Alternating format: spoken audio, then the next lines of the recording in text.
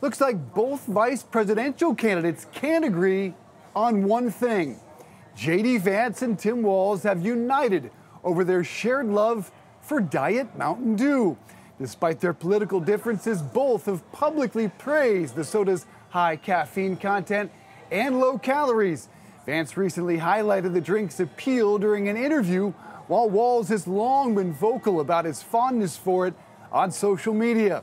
Their endorsement has brought unexpected attention to the relatively niche beverage, which remains a favorite among a dedicated but small group of consumers.